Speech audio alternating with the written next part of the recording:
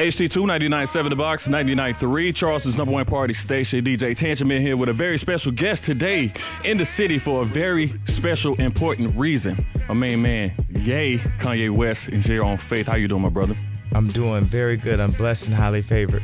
What brings you to Charleston, South Carolina today? Well, as we said on the second album, late registration, I admit.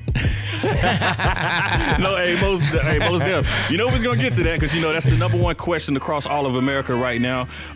Why so late, Kanye? You know, when the Spirit calls on you, you can't plan the timing. It's really up to God on the appointment on whether or not I will be in office in 2020 or in 2024. But that said, because there are no ifs, ands, or buts, as my mama used to tell me, we going full steam ahead. And if it is in God's will, we will be in the office in 2020. And if it's in God's will, we will be in the office in 2024. And if it's in God's will that I don't go to office till 2024, then we will be in office in 2024 and 2028. Faith is very strong, as it should be, as I expected it to be. And as every person, it goes without saying, the #1 question is, why should I, me and everybody listening right now, why should I issue my vote for Kanye West for president? Everything we're doing is an honor to God. We just going by the words. I don't have all the words. I don't have all the answers, but we'll pray and find the answers, and we'll show the nobility that we have as people, even placed in the harshest environments like Job, that we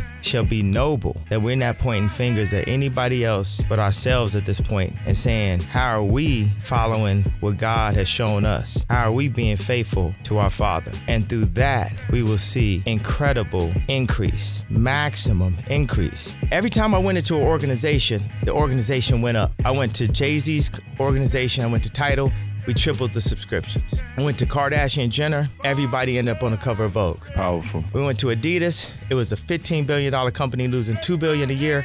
Before COVID hit, we were at $62 billion. And that organization, we have done a new deal, but that organization turned me into a billionaire. I got a 15% royalty. Michael Jordan had a 5% royalty. Wow. Michael Jordan is worth, the last I heard, his net worth was in between $3 billion and $6 billion. The last I heard, Phil Knight's worth is between $30 billion and $60 billion.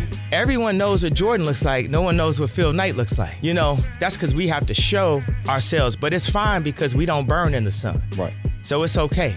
We can step out into the sun a little bit.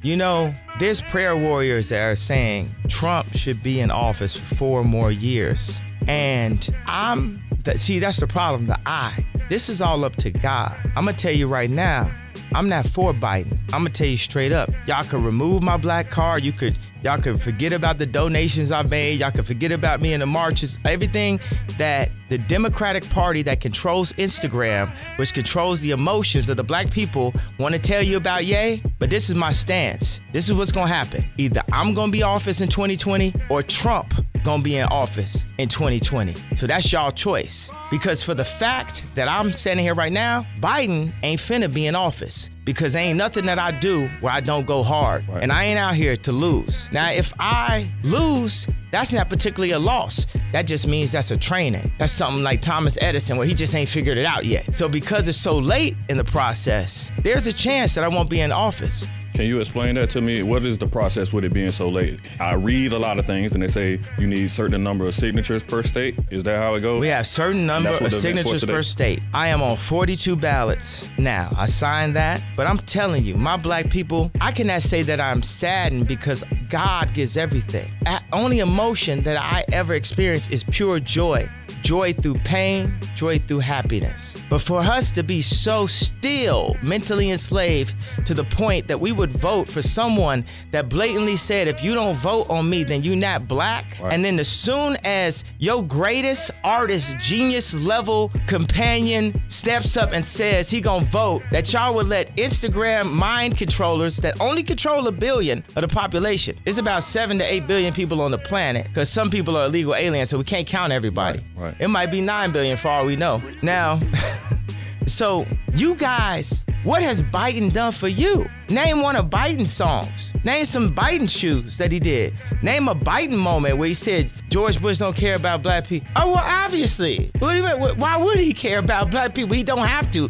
And the Democrats don't have to. But guess what? I do. But in me caring about us, I have to start with us. Right. It ain't about the election. It's about us, because we electing to listen to music that promotes adulteration. We electing to promote killing each other. We electing to go from being don't do drugs to selling drugs to being dope heads. Right. And we promoting that. You see, that's what Farrakhan was talking about. And I'm not afraid to use the name Farrakhan out loud just because they pinned him as an anti-Semitic to take his power away. We in a different culture. Trump can't be canceled. Kanye can't be canceled. Biden wouldn't even know if he is canceled. All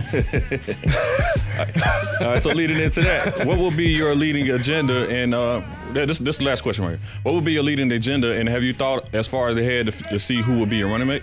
I think Trump will be a great vice president. That would be my first pick. Kanye is president, Trump is vice president. And what would be the agenda that you want to push?